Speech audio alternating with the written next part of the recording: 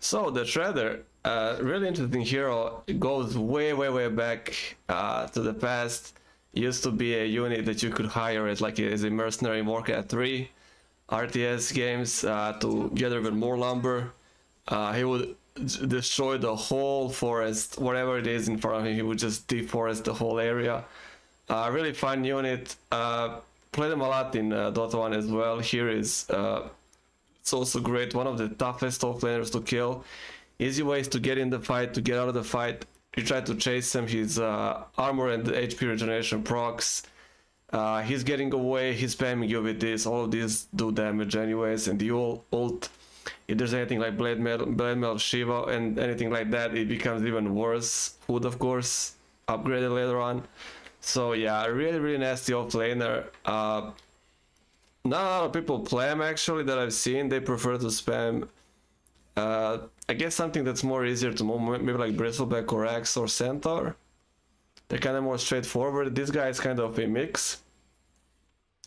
So yeah, let's start with him. First of all, boots. What can boots be made into? He has a lot of spells with a really short cooldowns. You'll be spamming the second and the first all the time, plus the ult when you get it. It might be just a good idea to get arcane boots. Of course, not needed at all. If you don't want to go the full spammy way, you can also get tranquil boots. Tranquil boots go great with reactive armor. And yeah, but that's pretty much it. I think you would either go one of those two. I don't know about phase boots. Phase boots is armor, I guess, for this also, but the damage is kind of useless. You're not really using your like pure melee attacks to kill anybody. You always kill people with the spells. So yeah, you can make that decision. I usually like arcane boots, so I'm just covered. I can move around, I can spam stuff. It's just what I like to get. Or yeah, it is arcane boots. It is arcane boots. So the second item that I would consider getting is, as always, with always the same story with Hood. Do they got heavy spell healers, a lot of spell damage, or maybe some fast spells that can with low cooldowns that are still like slows or stuns. This might be great. This can always be upgraded into Shroud for yourself or the Pipe for your team.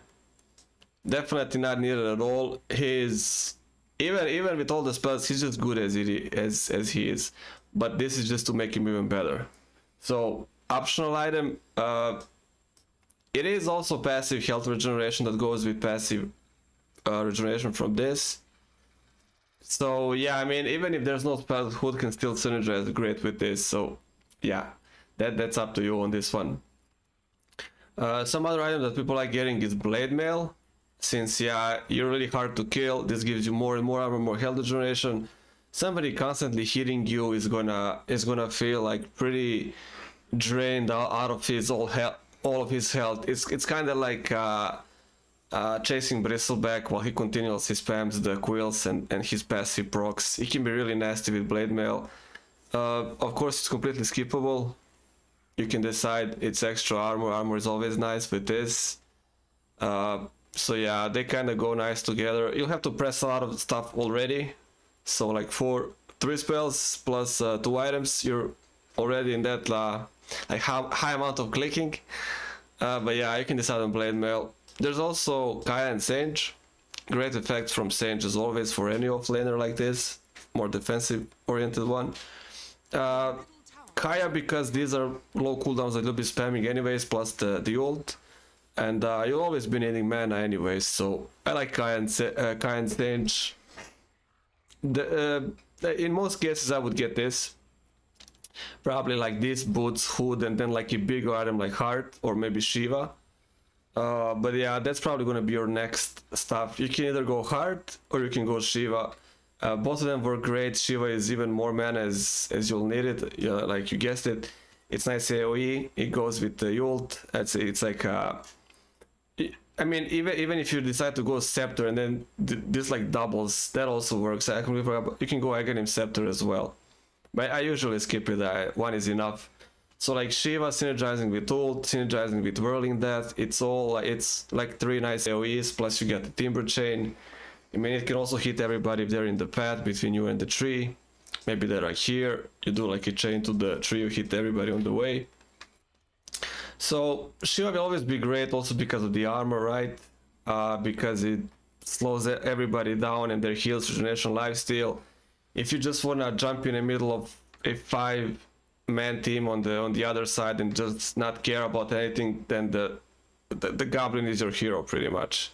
It's just one of those. If you jump in there, press all of your cooldowns, it's gonna be really annoying for them to try to deal with you like in a simple way that doesn't cost them a lot of spells or health.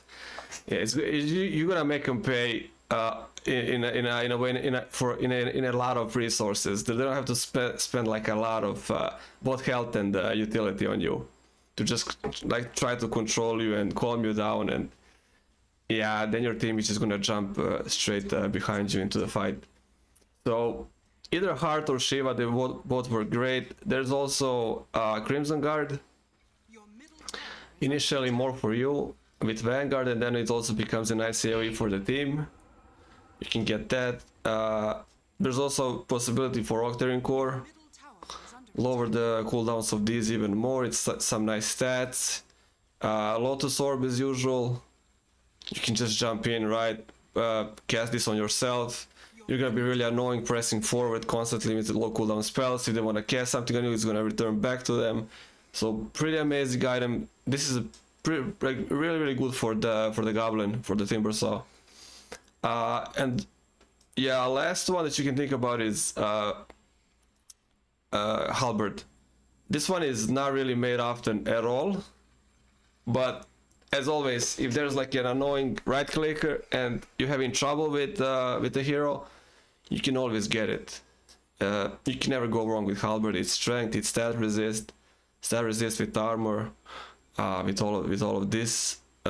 Disables the ranged one evens. If there's annoying ranged one, it's a lot less duration, but it still works. So a whole bunch of items, and the hero is good with couple of items anyways. You don't have to be some crazy farmer or try to like farm all of this. Goblin with couple of items, he becomes incredibly annoying already. All of this is just like extra stuff that's gonna be really annoying for anybody to deal with you. So even like when I'm playing against this hero, it even it almost always makes me make Silver Edge if I'm playing somebody that can get away with that. Like, you need to have like something like Silver Edge if it becomes really annoying, and just break his passive. It's just that annoying that you need to break the passive with Silver Edge sometimes to kill this guy. He is that annoying to kill. So, similar to Bristleback. Sometimes they just snowball, or they're just that annoying that you just want to break their passives and kill them already and be done with the offlaner. So yeah, amazing hero to play. Doesn't need a lot at all, and is ready to fight at any time. Talent tree, I would go for health, of course. You'll be getting mana from other sources, of course, a lot of other sources. So you can just take the health. Why not? Second one, more armor, of course, and a longer period of time that it continues to work. I always take the left one, so health and armor. Like it's a pretty well-rounded buffs for you. Health and armor. You can't get better than that. And then level 20, of course, strength, even more health, but this is like it's improved health buff, right? Because strength also gives you a lot of other stuff. It's not just health. And so I will always take this. So it's health, it's armor, it's even more health. Last one is, yeah, so with the Timbersaw, the last one is completely relevant. You can pick whatever you want. Timber chain range is better, I think, anyways. So you can just do like a bigger jumps. You can escape much further. So this gets more value because it's like a per tick. So you being able to put some distance, let's say if you have heart as well. So you put in some distance real quick. Heart goes back to regenerating you. Your passive goes with the health. So it's kind of like you have to catch up with him, but then when you catch up with him, he's already regenerated a big portion, and then you have to start all over again hitting him, and this also keeps proccing, and the proccing never stops. So yeah, I would just take the left one, and that's it pretty much on the lane. Usually if you're not with somebody that's really aggressive, or you just think you can get like fast kills, I would just suggest taking everything into reactive armor, and then just choose like Whirling and Timber Chain. Because really, if it's not enough to kill him, you can harass him with these, I guess, but getting reactive armor and being able to just stick on the lane and never have to leave is much better, I think, long term. You're not gonna lose any gold or XP, you're gonna be there constantly. You don't have to use this as harassment, you can just right click anybody and do like harassment in that way. And if any unit hits you, this just goes off, and especially great if you go with Vanguard or early ring of health. So the regeneration is just crazy whatever you choose. But yeah, that's pretty much for the Goblin. I don't think there's anything else really. It's pretty much just you getting a couple of items, chaining in, pressing all of the cooldowns if you have Shiva, if you have a Hood, pop those, blade mail if you want, and just they're usually just gonna start running away, especially if you have a nice team backing you. So yeah, it definitely can win some games on his own with the type he is. And yeah, that's it guys, and I'll see you on the next hero.